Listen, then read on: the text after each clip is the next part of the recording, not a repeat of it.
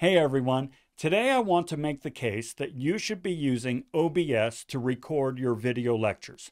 Now, you might be asking, why? Why should I use OBS? Maybe you're using something else, Screencast-O-Matic or Logitech has systems that'll allow you to record your lecture, what's this? Your camera and your screen and so on and so forth.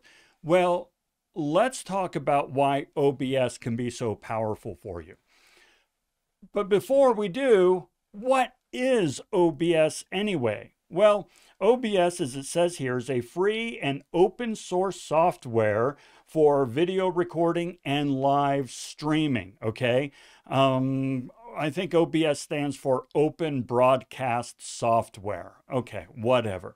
Now, you might be thinking, well, I've heard of OBS. Isn't that the thing that kids these days are using to stream their video games? You know, you can go onto Twitch and watch people play video games and so forth.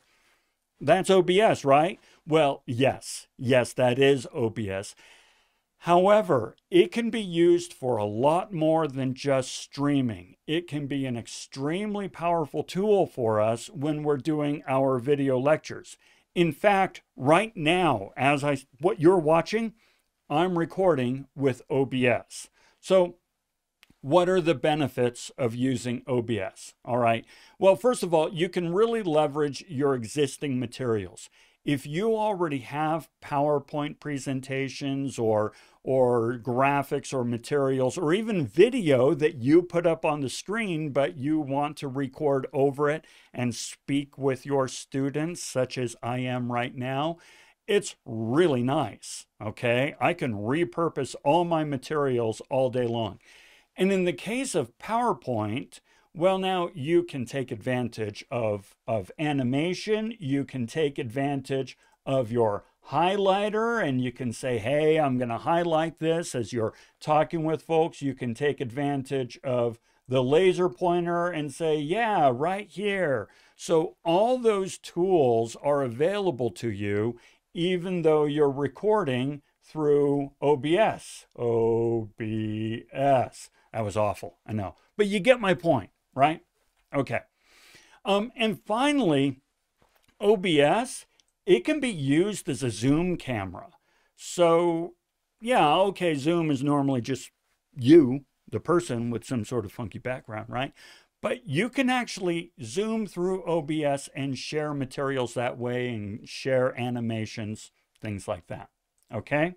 So with that, what I want to do today is show you how easy it is to download and set up OBS. Now, you might be saying, well, now, why do you need to include the caveat how easy it is? Well, because OBS is one of those systems that it's really easy to set up, but it can actually get pretty complicated and, in fact, kind of intimidating to use its full functionality. But folks, we don't need its full functionality. We just need some basics. So let's go ahead and download OBS. First thing we're going to do is we're going to go to OBS Studio right there. Click here. And I am going to download it for Windows. Okay, fantastic. So we go ahead and hit Windows, and it is now downloading the executable file. Okay, it is now all ready to go. So I'm going to go ahead and click that. And it says, welcome. We're going to go ahead and hit next here. And then, yes, we agreed to the licensing agreement. So we hit next once again. And then it says, hey, we're going to go ahead and put the application, whatever, the program in program files. That's great. You can change that if you want. And we go ahead and hit install. Okay, it is now all set. So yes, we want to go ahead and launch. So we hit finish. And lo and behold, here's OBS. Now I'm going to minimize this to get it out of the way.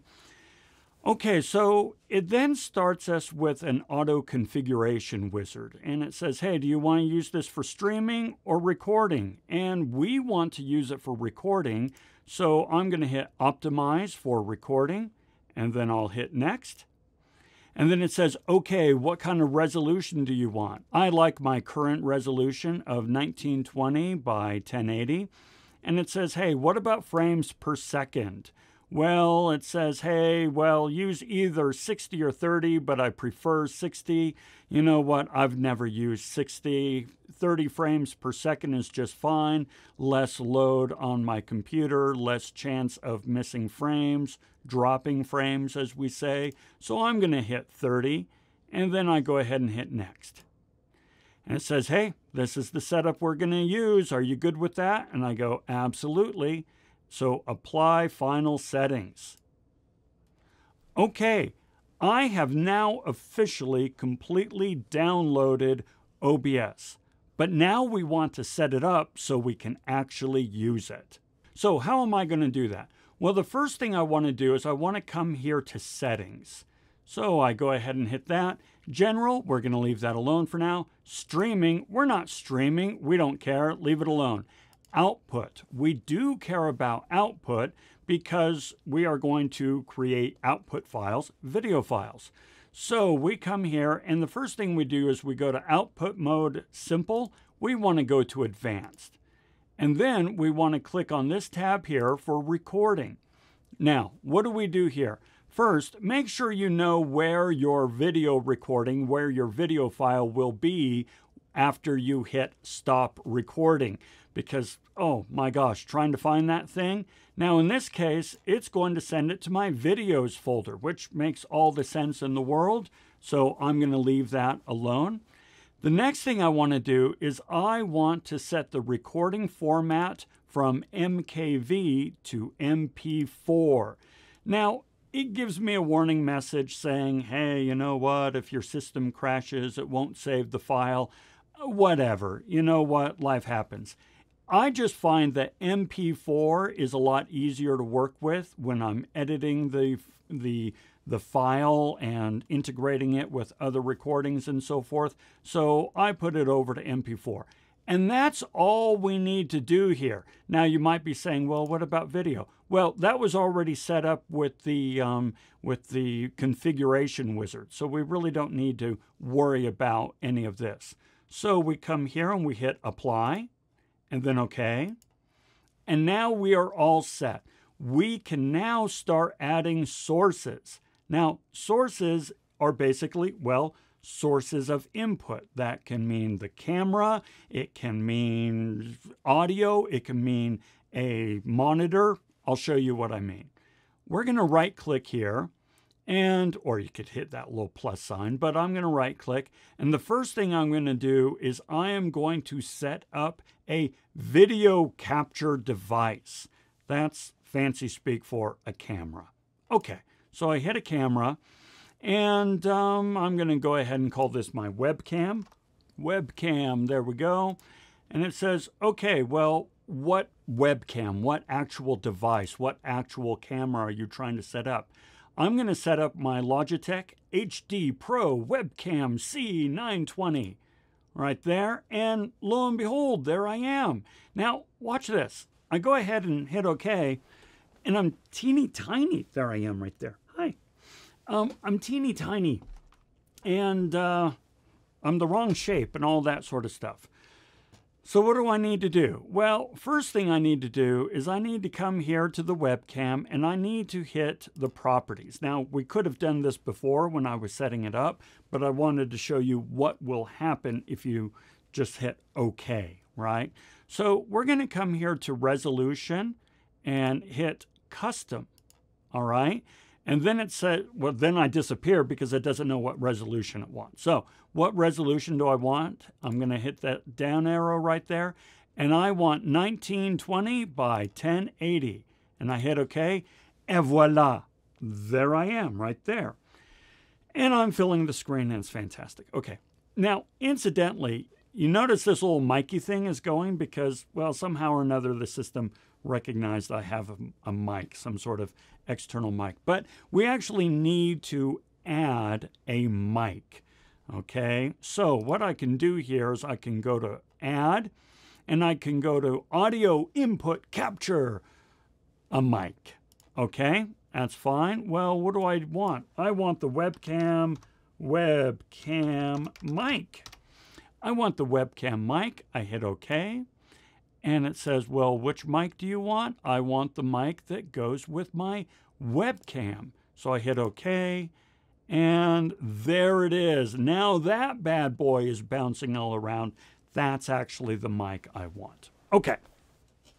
Fantastic. But now remember, we want to set this up for lectures, and I made the case that one of the benefits of using OBS is that you can use, say, like a PowerPoint presentation.